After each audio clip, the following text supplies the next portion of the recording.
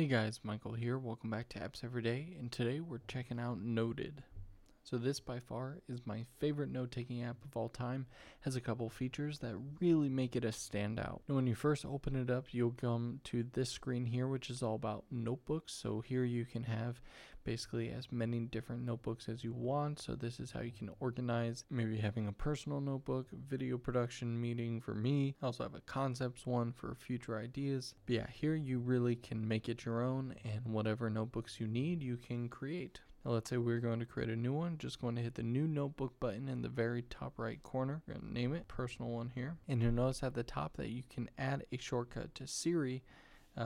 So then you can say record in personal or record in whatever notebook, and it will start a audio recording, which is really cool. But I can hit new note here, and you'll see it's very clean layout, but we have a ton of options here. So my favorite one by far is the giant record button at the top. What that is going to do is just simply record the conversation. So a lot of times if I'm in a business meeting, I'll ask the other person and be like, hey, is it cool if I record this just, for future notes? Because a lot of times I get really involved in the conversations and I don't always remember what people say, and I don't remember to write it down to make a note of it. So what's really cool is hit the record button here at the top, and it's instantly going to just start recording, and it will go as long as you want. In the settings, you can actually change the quality of it. So depending on how much storage space you have to work with, you can either go with the highest quality, or if you don't really care about the quality, just good enough to listen to, you can do the lower end options, which will take up less storage. But then right above the keyboard, you'll notice that there are different options for taking more notes. So notes here, under the letter one here, you can just start typing basically. And you'll notice that right to the left of that, it put a time code. And this is the really cool part as well. So while it's recording the voice up top, you can see the running timer. Basically, as you make notes, it will keep the time code next to it. So that way, I realize we're talking about time code. Then we were talking about time code at the 1 minute mark. So it allows you to go back to your notes and go back to the section of notes that you need to take a peep on. And then when you need to listen to this audio recording again, so if I hit stop here, I don't know if you guys can hear that, but it's basically recording here. But if I tap on the time code, it will immediately jump to that 1 minute mark. It also has an amazing new feature right to the right of the play button.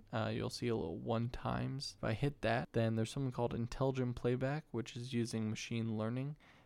If you have a lot of dead space, let's say you were recording for like an hour and a half, you have a lot of dead space in there where no one was talking, then you can actually have it skip those unwanted pauses and head straight for the next thing. You can also change the playback speed to go slower or faster. And in addition to typing, you have highlighting options. You have attachments where you can import like a photo or a document. So I could import this photo here. And you can even scribble. So especially on the iPad, when I have the Apple Pencil, you can go in here and draw, doodle. There's my terrible Macintosh hello. And then it's going to just input it on the rest of it. Now, obviously, this would be a lot more organized and not look like a hot mess if I was actually taking notes on something. But yeah, the nice thing too is this has a watch app even as well. So if you just want to do a recording straight from your watch and you don't have your phone or iPad, you can do that, and it syncs pretty much wherever. Now, this is a freemium app, so it is free to download, but to get all of the features, it is a subscription. Certainly not much though. As you can see here, I'm on a 99-cent plan. I did just look at this, and I'm not sure if that has since gone up to $2.49, so I may be grandfathered in. But yeah, a couple bucks a month at most, or less than 25 bucks a year, and you get some pretty amazing note-taking features. This app will be linked in the top of the description down below if you want to check it out and give it a try for yourself. And while you're down there, you might as well hit the thumbs up button if you liked this video, and don't forget to subscribe and come back tomorrow for another Apps Every Day.